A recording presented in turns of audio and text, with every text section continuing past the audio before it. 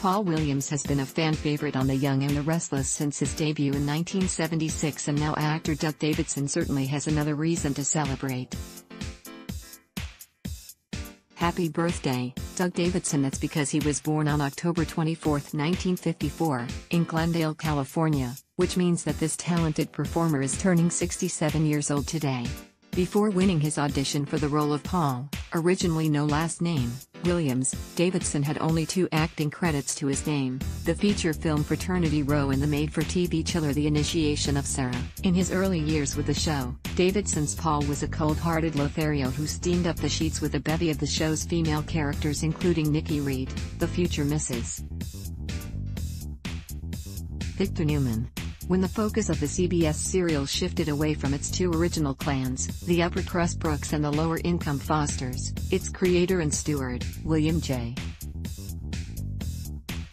Bell, decided to build a family around the popular Paul, and soon the character was interacting with his newly created kin, parents Carl and Mary, and siblings Todd, Stephen, and Patty.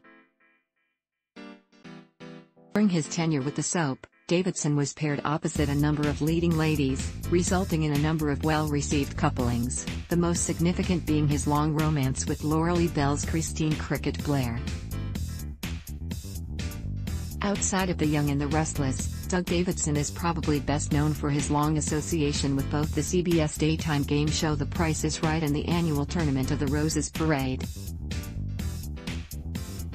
For a 4-month period, between September 12, 1994 and January 27, 1995, he hosted a 5-night-a-week, syndicated version of The Price is Right, called The New Price is Right. From 1998 to 2003, Davidson played host to the televised aforementioned Roses Parade. SoapHub would like to wish Doug Davidson a very happy birthday, and you can too by clicking on the Twitter link below. The Young and the Restless airs weekdays on CBS. Check your local listings for airtimes. Send Doug Davidson a birthday tweet now. Adblock test. Why?